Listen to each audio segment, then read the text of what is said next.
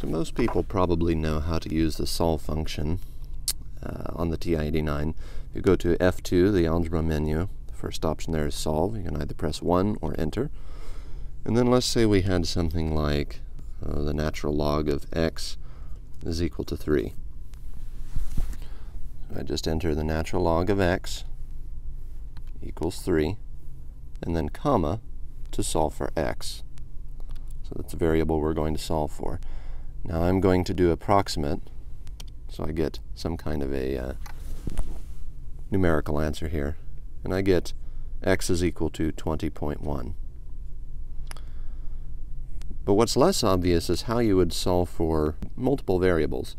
So on the TI-83 or TI-84, you would be required to put this into matrix mode and solve a matrix using Cramer's rule.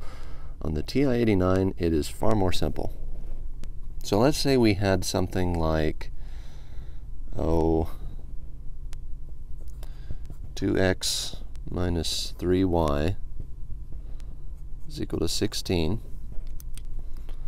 and 2x plus 4y is equal to negative 12. Now to solve these equations in the TI-89, at F2, solve, and let's just enter our first equation straightforward. 2x minus 3y is equal to 16. Now for our second equation, this is the trick here. You need to go to your catalog and go to AND. So here's the second equation that we're going to enter. 2x plus 4y is equal to negative 12. And then we're going to solve not just for one variable, but for a set of variables. So open up curly braces right above the parentheses here, and do x comma y, close the curly braces, and then close out our solve function. Now if I hit enter, it gives me x is equal to 2 and y is equal to negative 4.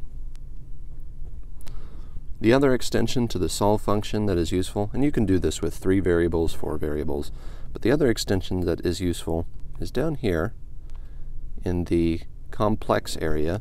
You have complex solve.